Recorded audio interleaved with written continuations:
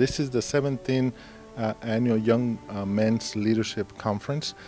This year we dedicated the conference to Mrs. Graciela C. Ramirez, longtime educator and first female superintendent of Laredo ISD. We've been having this conference for the last 17 years.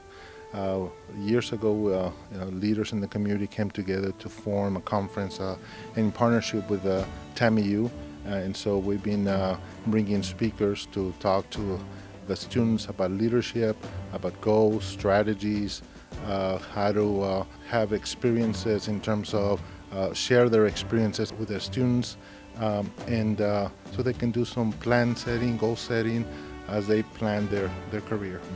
This is a conference that it is vital to the students in terms of planning as they start strategizing their career, their goals, and where they want to be. You know, we ask them, where do you see yourself in 5 years? And what kind of steps are you taking in order to get there? And so the speakers come in and with activities to try to work with them and try to do some goal setting and some strategies.